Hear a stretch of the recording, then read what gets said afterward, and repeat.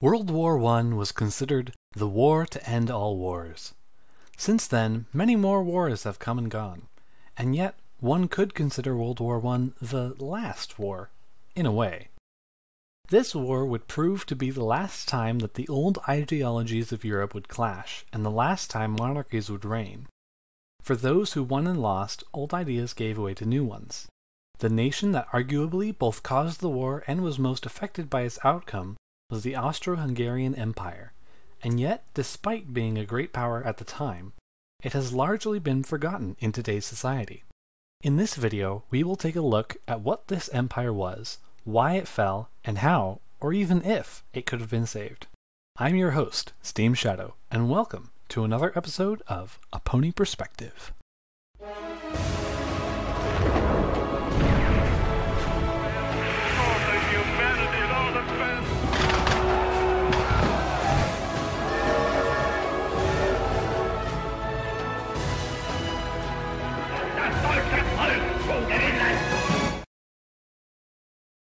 Our story begins at the dawn of the 19th century as Europe was in chaos due to the Napoleonic Wars. Francis II, the Emperor of the Holy Roman Empire and leader of the Hapsburg Monarchy, saw both begin to fall apart as the threat from Napoleon loomed. Determined to save his dynasty, he carved out a territory in Central Europe comprising of lands from both the Holy Roman Empire and the Hapsburg Monarchy, called it the Austrian Empire, and proclaimed himself emperor in 1804. After losing several wars to Napoleon, Austria joined the War of the Sixth Coalition, which pitted most of Europe against Napoleon, resulting in the defeat of the Napoleonic Empire. During the subsequent Council of Vienna in 1814, Clemens von Metternich, the chief architect of said council, ensured Austria was the chief beneficiary in this new European order.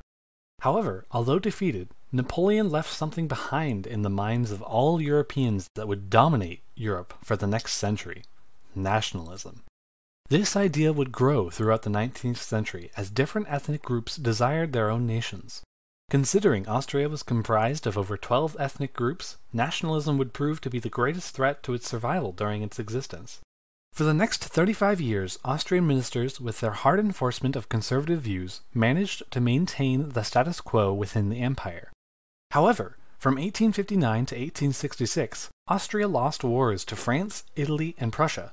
With its weakening strength and power and increasing internal unrest, the Austrians had to do something to retain the status of a great power. To solve this problem, Austria reconciled with the Hungarians, the most vocal of all the nationalities, in order to gain their support. The following Austro-Hungarian Compromise of 1867 created a dual monarchy.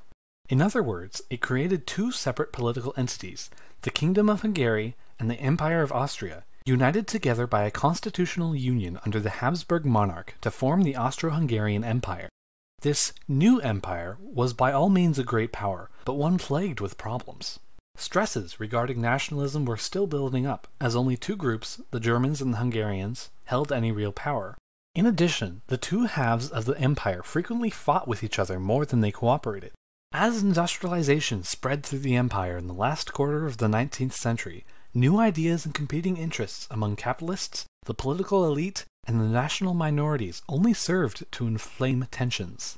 At the same time, nationalism was tearing apart the Ottoman Empire as it lost most of its possessions in the Balkans, leading to the creation of several new nations. The problem was that some of these people were also minorities within Austria-Hungary.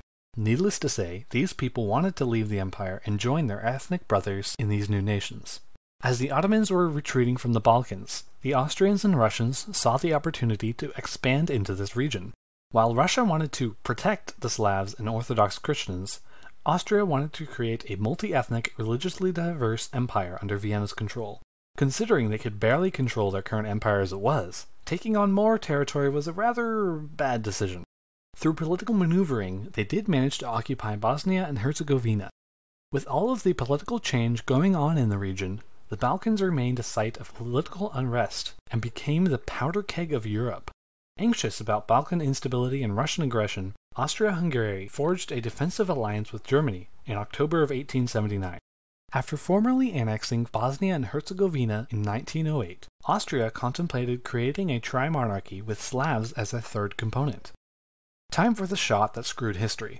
On June 28, 1914, Archduke Franz Ferdinand, heir to the Austro-Hungarian throne, visited the Bosnian capital, Sarajevo. Long story short, Gavrilo Princip, a member of a Serbian nationalist group supplied by the Black Hand, shot and killed him and his wife. This gave Austria-Hungary justification for an invasion of Serbia, both of whom hated each other. This in turn led to Austria invading Serbia, which resulted in World War I. For a more in-depth explanation about all of this, watch my very first video, which I will link below. As for the war itself, Austria was wholly unprepared to fight a continental war in almost every way. They performed so badly that they often needed the assistance of Germany to prevent total disaster. This led Germans feeling like they were shackled to a corpse. After 4 long years of fighting, the Austro-Hungarian monarchy collapsed as it became apparent they would lose the war. The minority seceded from the empire and formed their own nations. Despite efforts of both governments to save themselves, the Austro-Hungarian Empire was officially dissolved on October 31, 1918. To sum up the situation, Austria-Hungary was a great power, but it contained a large number of ethnic groups that sought their own nation. It was ruled by a coalition of 2 powerful minorities, the Germans and the Hungarians. Stresses regarding nationalism were building up, and the severe shock of a poorly handled war caused the system to collapse. Thus, Austria had taken its last bow and left the world stage forever. And yet, for the sake of argument, let's roll back the hands of time to June 28, 1914. What if Archduke Franz Ferdinand wasn't assassinated? Could the empire have survived? To answer that question, we must not look far, for the Austrians had a radical plan to save their empire before the war ever happened. The idea was called... Okay, I can't pronounce that. In English, this translates to the United States of Greater Austria. The idea was developed in 1906 by lawyer and politician Arlo Papavici. The plan aimed at federalizing Austria-Hungary to help resolve widespread ethnic and nationalist tensions. More specifically, the great origin, language, customs, and mentality diversity of different nationalities requires, for the whole empire of the Habsburgs, a certain state form which can guarantee that not a single nationality will be threatened, obstructed, or offended in its national political life, in its private development, in its national pride, in one word, in its way of feeling and living. In order to achieve this goal, the empire would be broken up into a number of ethnically and linguistically dominated semi-autonomous states that would all be part of a larger confederation renamed the USGA. The USGA would consist of 15 states based on nationality. I would name each state, but I can't pronounce them. Just look at the map. Back to the point. Language and cultural identification were to be encouraged, and the disproportionate balance of power would be corrected. The major proponent of this plan was none other than Archduke Franz Ferdinand himself, a man who was outspoken about his criticism of the current system and the need to reform it. However, could this government have ever been established? And if so, could it have lasted? Well, let's run a scenario. In this scenario, I will give Austria the best possibility for survival based on events that could have happened based on my research. To start off this scenario, I will change but one small thing. Archduke Franz Ferdinand was not assassinated in Sarajevo. Simple enough, I guess. Let's begin. After Archduke Franz Ferdinand's uneventful trip to Sarajevo in 1914, events in Europe remain relatively the same for the next 2 years. Things change in 1916 when Emperor Franz Joseph of Austria-Hungary dies. Archduke Franz Ferdinand then assumes the throne. Disgusted at the dual monarchy, Franz Ferdinand starts planning to create the United States of Greater Austria. However, Hungary refuses to let this happen, unwilling to give up any power. In 1918, they declare their independence and secede. This results in a civil war between Austria and Hungary. Sensing an opportunity to further weaken the Austrians and gain land, Romania and Serbia join Hungary in a war against Austria. Austria in turn pleads with Germany, who quickly joins the war to defend her ally. With Germany's might, the two proceed to kick the crap out of Hungary, Romania, and Serbia. At this point, Bulgaria would join Austria and Germany in order to reclaim land they see as historically Bulgarian. Seeing all of this, however, Russia declares war on Germany and Austria in order to protect its little Slavic brothers. Since Germany already has troops heavily invested in the Balkans, They realize their Schleifen plan, in which they would attack France first, is null and void. Thus, by not attacking France through Belgium and thus angering Britain, the Germans managed to diplomatically keep both France and Britain out of the ensuing conflict. They then throw all their might at Russia. With the combined German and Austrian forces under the military competency of the German High Command, they easily defeat Russia, Hungary, Romania, and Serbia. The war formally ends in 1921. In the following treaty with Russia, Germany would treat Russia much the same way they did in World War I with the Treaty of Brest-Litovsk. In this similar treaty, Germany would create independent states in the Baltic, Poland, the Ukraine, and the Crimea, under German and/or Austrian control. Bulgaria would annex parts of Serbia and Romania. Hungary is annexed back into Austria. With the country under the firm grip of the military, Franz Ferdinand uses the moment to formally establish the USGA, with himself still the emperor, and the minorities would be given the autonomy that they would certainly demand. Austria would create puppet states out of Albania, Montenegro, what was left of Serbia, and Romania. In these treaties, the Russian Empire is neutered, as large areas of land, population, and resources became German and Austrian. The troublesome Balkans would be firmly under the control of the USGA, Germany, and Bulgaria. As for Britain and France, they are outraged, but at most they would use their influence to curtail the success of Germany and Austria to some degree. But that is inconsequential for this scenario. Could they have attacked? It's entirely possible, but that is a scenario for another day. In the end, the war would not be easy for Austria. She would be battered and bloody. However, she would win the war. More importantly, she would continue to exist as a nation, even if it was in a different form.